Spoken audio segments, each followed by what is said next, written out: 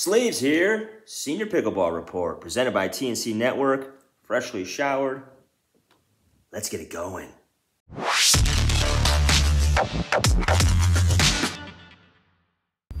No backhand, no problem. Quick hack, and we can fix this. Okay, before we get started, if you want to get somebody involved in the sport, check out A11N Sports for low bottom end prices.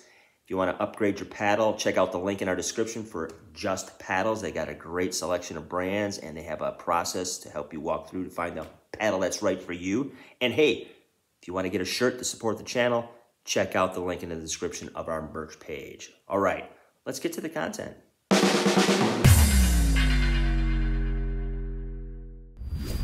Okay, hey, my mother was right-handed, my father was left-handed. So I eat and write.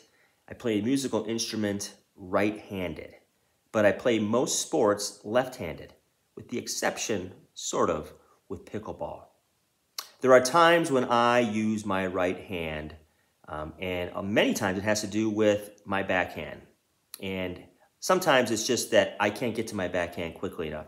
And in this sport, the paddle is light enough to switch hands and, kind of make a shot. Again, this is something that if you're having trouble with mobility, or you're just caught off guard, or you want to give somebody a different look while you're, dinking, it's a great way to kind of get the ball back in play without having to do something really spectacular with a backhand that you're lunging for. Again, sometimes we're just out of position. Sometimes we're not expecting the ball in a particular place. And again, this sport allows us to do this because the equipment is very light and easy to maneuver. Rick Witzkin, who is a senior pro I interviewed, here's what he had to say about using your other hand, your non-dominant hand.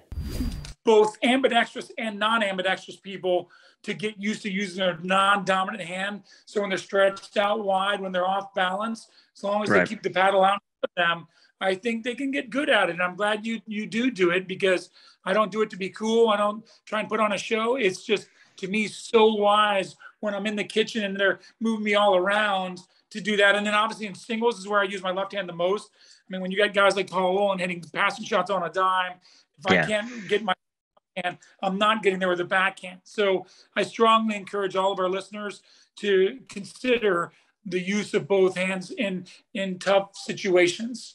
Well, if it's good enough for senior pro Rick Witzkin, it's good enough for probably you and I. So check it out. You can go to a board and hit your non-dominant hand and kind of switch a little bit and see how you feel. Some people, it comes more naturally. For me, it came very naturally, and it's something that I do from time to time.